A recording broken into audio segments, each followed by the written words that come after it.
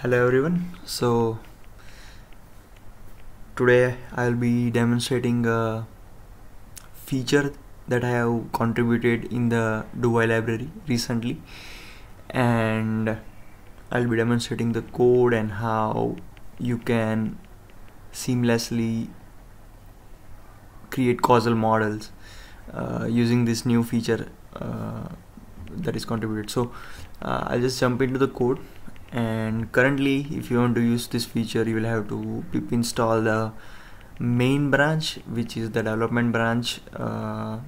Soon you will get to use this feature in the next upcoming DoWhy release. So for now, you'll have to pip install using this command, and once you have this, then what you do is that you define your causal model and the causal relationships, right? So here this is just an example case where I have taken where there are three nodes x, y and z, and x follows a normal distribution being the root node, and you can see the non-root node equations are also defined here. This is just generating example data, and just for example, if the relationships were like this, this is a linear relationship with respect to x, and it is followed by a noise that is normally distributed, and same for z. Y being the parent node of z, here there is a linear relationship defined and followed by the noise that is defined here. And just for example, if you had this data and you wanted to build a causal graph or a causal model upon it, and do some answer some causal questions that you have with respect to this data, right? So what you do is, like in a typical DoWhy library implementation till now, what you would have to do is like create this structural causal model and also create this graph with the help of network X library, and you create this graph where x is your root node again, and y it's its child, and again y is here the root the parent node of the z. So after creating this, you have to also define the relationship between each of these nodes, right? So for that, either you manually set up the causal mechanism for each of these node, or you just ask the system to automatically assign the best suited functional causal model to each node, right? So after doing that, you again fit the data to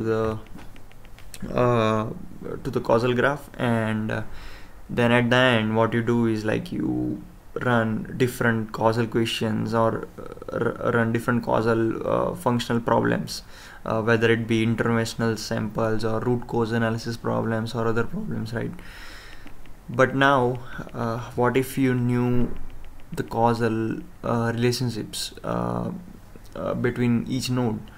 So in those cases, when you know that, hey, this is there is a linear relationship between my x node to y node, or there is an exponential relationship, or there is a logarithmic relationship between nodes, and you don't want to create custom prediction models and then feed it to this library class, right? So what I have implemented is that you can create a causal model instead of this code. Now what you can do is like you can just use this function, new feature function, which is like create causal model from equations.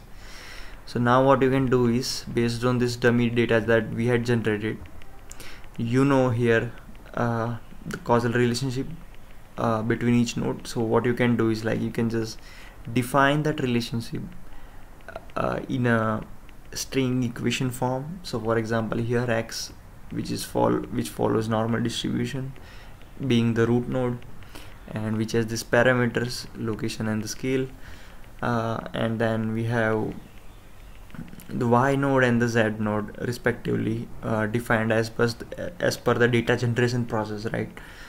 So once you run this, what you get is the causal model itself. So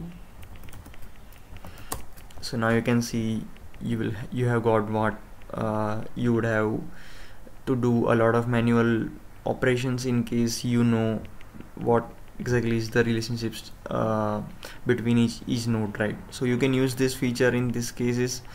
And once you have this causal model ready, so just plotting it, you can see x follows x, y follows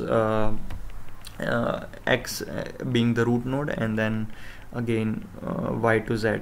So this was the causal model that we had defined and created, and now you can use different causal functionalities using this causal model. So here, for example, based on this data generation process that we have defined for each node, I'm just using draw samples method to like generate the data or synthetic data based on the relationships or functional causal models defined, right?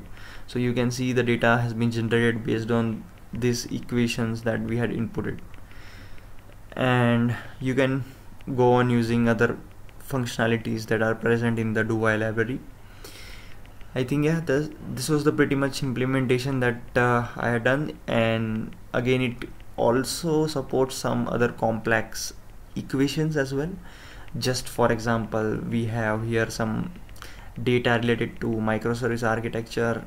We have different services data, and like you can see here that there is a causal model defined here.